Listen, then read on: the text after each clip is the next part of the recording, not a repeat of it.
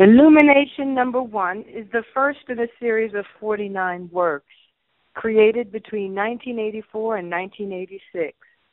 After returning from Rio de Janeiro in Brazil around 1984, my hope was to capture the spirit, music, and life of this vibrant city. Music was everywhere, on the streets, in the clubs, and people singing on buses, celebrating life. The Afro rhythms and syncopation are what I captured.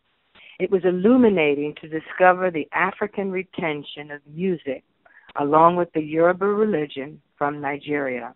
Due to the close connections between the Roman Catholic saints and the Yoruba deities, or Orishas, the slaves were able to retain their religious beliefs, music, and dances, unlike slaves in North America.